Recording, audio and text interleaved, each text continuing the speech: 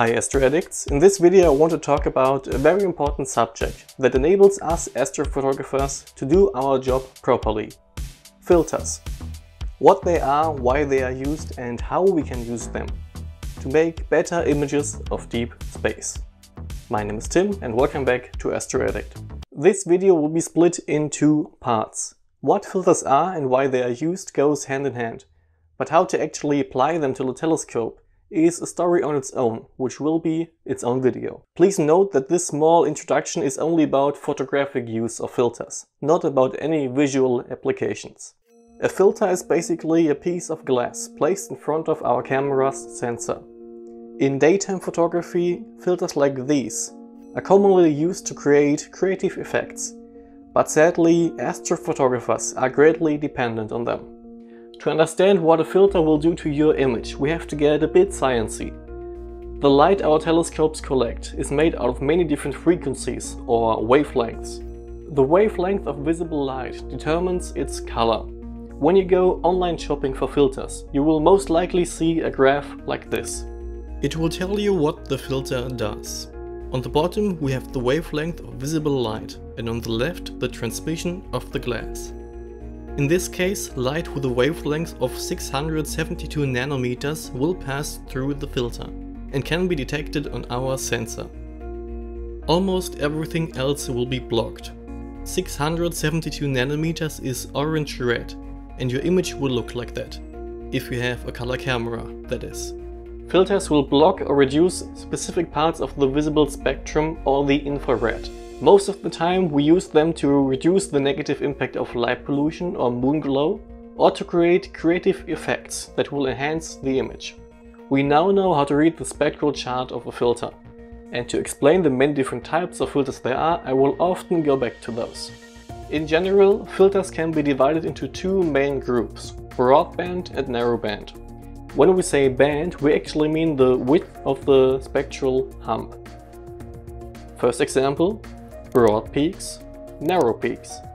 A broadband filter tries to pass most of the visible light, reducing only some parts, more or less, of it.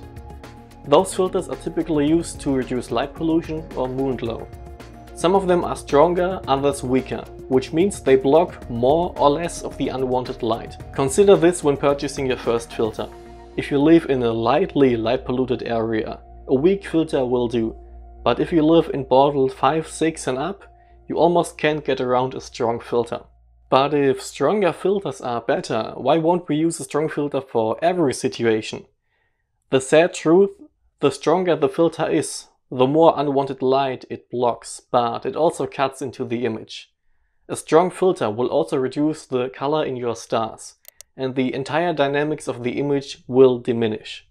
That is why we can choose them based on our area of living.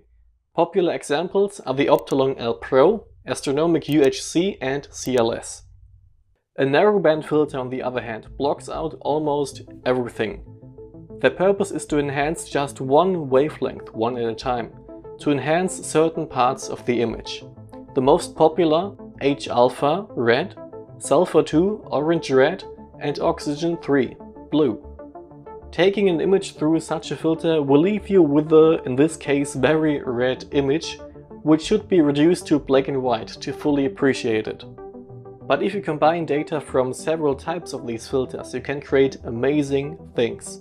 You can cut through the entirety of light pollution and moon glow to focus your attention to very specific targets in the sky. Nebulae. Most of those are made out of hydrogen, so they glow in a pleasant red H-alpha tone. Combining that with O3 and maybe S2, you will be able to create amazing composite images from the heaviest of light pollution. Popular brands in this range are Astronomic, Beta and Chroma. Yes, narrowband filters are amazing, but they come with a big price. Literally. Most of them are very expensive and you have to put so much more work and time into each image. Exposures will need to be longer, you will need to take more of them, and post-processing can be pretty tiring. Popular combinations for narrowband composites are HOO, where the RGB channels have been replaced with H-alpha, O3 and O3, and SHO, also called the Hubble palette, where RGB has been replaced with sulfur, hydrogen and oxygen. It is also common practice to enhance basic RGB images with narrowband data, for example HA RGB, where HA and R have been fused together, or just very simply HAGB. And the approach to those images? Shoot broadband RGB data around new moon when there's no moonlight in the sky, and shoot your narrowband, which blocks moonlight when it's around its full phase. If you use a broadband filter on a moonlit night, it will be very hard. I tried.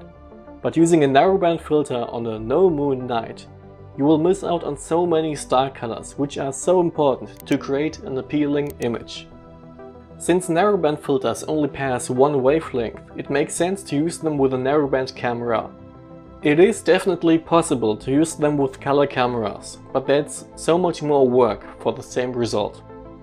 Does that mean you have to get a monochrome camera if you want to work with narrowband filters?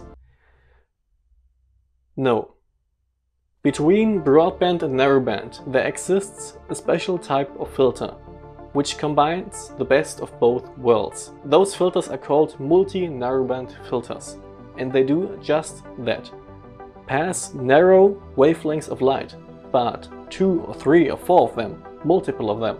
This means that you can use a color camera and create a narrowband, colorful result in just one night. That is why they are sometimes also called one-shot color filters.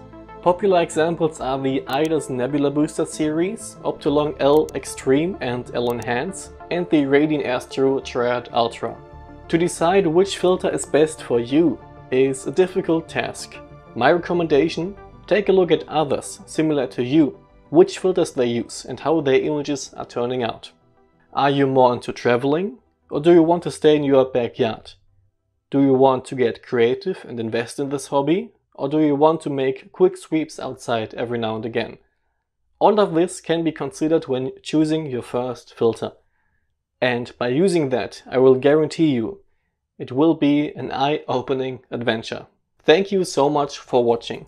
If you liked this video, consider subscribing to the channel to get more amazing astronomy and astrophotography insights. I will also leave all the links to filters mentioned down in the description. Please note that those are affiliate links, so if you purchase through the link in the description, I will get a small portion of the price.